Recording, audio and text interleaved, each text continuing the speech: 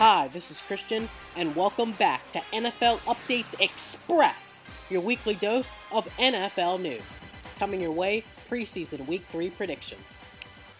It's preseason Week 3, and you know what that means. The starters get to play a whole half, and in this matchup, it's the Miami Dolphins taking on the Philadelphia Eagles. Now for the Dolphins, it will be interesting to see Jay Cutler in some extended action after his short retirement and now in South Beach. It'll be interesting to see how he can connect with targets like Devontae Parker and Jarvis Landry, who he'll be throwing to for the majority of this season. I think the Dolphins have an excellent chance to make the playoffs even with Jay Cutler instead of Ryan Tannehill, and even if Cutler happens to get injured, which he's been kind of injury prone in the past, I feel like Matt Moore can fill in and do just as good as a job. And for the Philadelphia Eagles, well, I think they're going to have a great season as well. I think they'll be on the fringe of a playoff spot. Maybe they'll get in, maybe they won't, somewhere between 8-8 to 9-7. It'll be interesting to see if the Eagles can get it done in a very tough division and conference overall. I think Carson Wentz will take the next step, and it'll be interesting to see how his weapons perform in this game. They have a joint practice in Philadelphia this week, and it'll be interesting to see if there's any skirmishes or any great matchups to watch there in camp. But overall, it doesn't really matter who wins, but it's interesting to see the starters in action, but I'll take the Philadelphia Eagles to get the job done. Dylan's prediction is the Miami Dolphins. It's a New York battle at MetLife Stadium when the New York Giants take on the New York Jets. Now the Jets, well, everyone's saying, hey, they're going to go 1-15 or 0-16, and they don't want to hear that, but first things first, they have to find a quarterback to play the position for this season. Will they go with Christian Hackenberg, who has a little experience in the NFL, basically a rookie as he got limited snaps last season? And, well, he just doesn't really look ready quite yet. So, will they go with the experienced Josh McCown? Or could they go with Bryce Petty, who started a couple of games last year, and he didn't play all that great, but he was a young quarterback and has room for improvement? And the Jets, well, they have Bilal Powell and Matt Forte, probably the strength of their offense, and so they'll probably have to be on the ground to succeed this season. And for the Giants, well, we know they have a great offense, but it's up to Eli Manning to lead them, maybe back to the postseason. I feel like the Giants could go anywhere between 7-9 to 12-4, depending on how Eli Manning plays this year. The Giants are a very talented team, have a great defense, and overall it should be pretty entertaining to see how they perform this year. But as for this game, I think I'll take the New York Giants to win the game. Dylan's prediction is the New York Jets. 2 games up, 2 to go. And for the third spotlight game of the week, it's the San Francisco 49ers taking on the Minnesota Vikings. Now for the San Francisco 49ers, everyone thinks they're going to be atrocious as they were last year, going 2-14, only winning games against the Los Angeles Rams twice.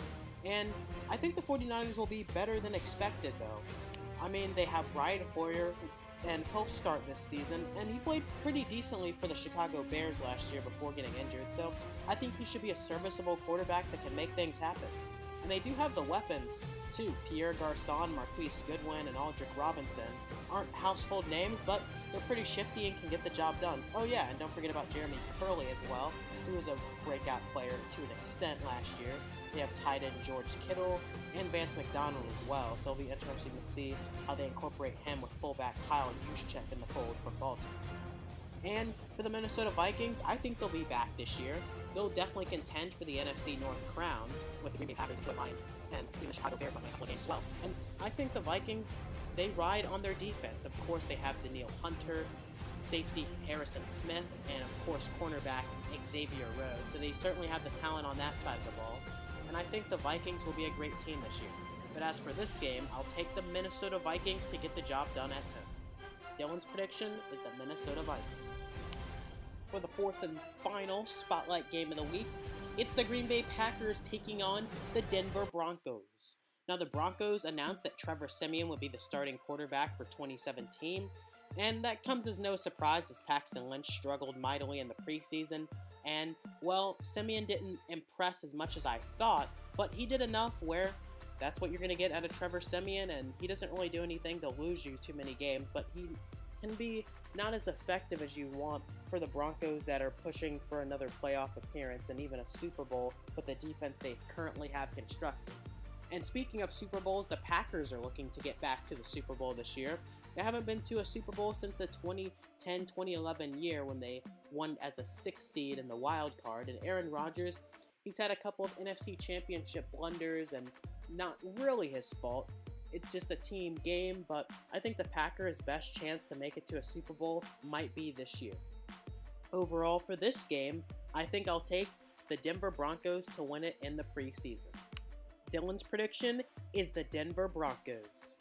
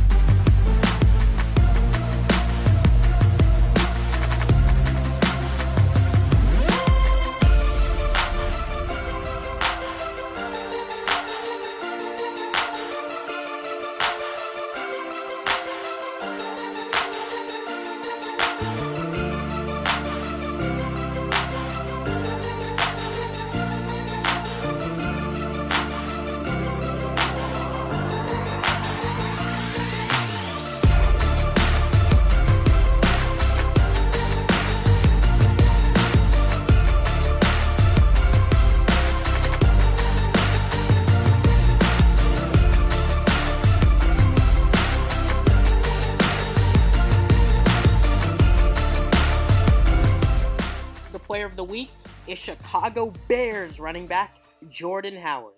Now, he is on a 3-13 team and probably won't get the national headlines, but in my opinion, he is one of the most underrated running backs in all of football. He's very talented, and he was second in rushing yards, not even starting the first 3 games of last year, and he was only behind Ezekiel Elliott, and he probably would have eclipsed him had he started all 16 games last year. I think Howard is a very great running back, should have another fantastic season in 2017, and ultimately help the Bears win games this year. For the rookie spotlight, it's Kareem Hunt, the running back for the Kansas City Chiefs. Now, after the departure of Jamal Charles in the offseason, they needed a new running back to replace that workhorse role. And that might go to Spencer Ware still, but Kareem Hunt could step in there and provide a 1-2 punch in the backfield for KC.